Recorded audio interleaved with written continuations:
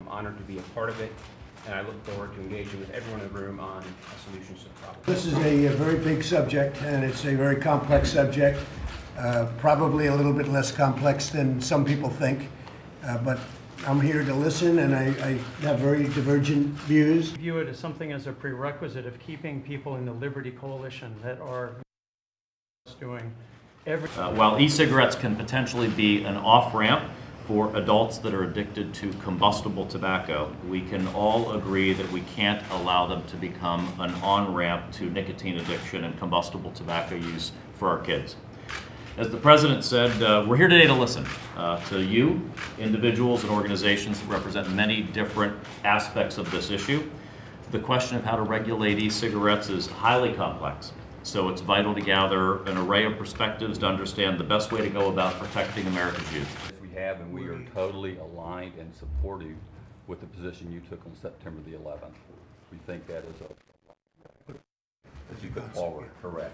Myself and Senator Merkley have offered legislation that is very consistent with policy from September, which is to ban flavors so that we don't have kids getting hooked on nicotine products. We also insist that cartridges are tamper-proof, so kids can't add contaminants to the cartridges, but that's very consistent with your point of view. To try and help people that are smokers migrate to a lower risk product. We've got almost 6 million kids addicted to nicotine, and they're getting addicted to nicotine because of flavors. 66% of the kids addicted to these products are saying they didn't even know it had nicotine in it. They thought it was just a candy type product.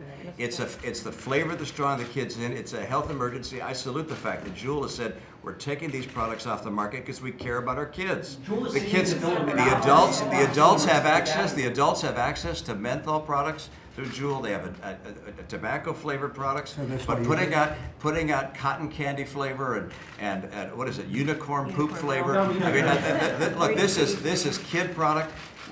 We have to put the kids first. That has less risk in e-vapor. We think the science argument's very important. That's what we're focused on. The flavors have fueled youth use of these products, and what's particularly concerning is it led to a level of addiction that we have never seen even with cigarettes, because these products deliver more nicotine more powerfully. So what we're seeing, and others here can talk to you about it in more detail, kids becoming addicted quicker, unable to quit, suffering extraordinary withdrawal symptoms. What would you? And for us, that was 70% of our business. So it was a big step for us. But As I mentioned, prohibit direct access to the product, meaning put it behind the counter, only employees have access to it.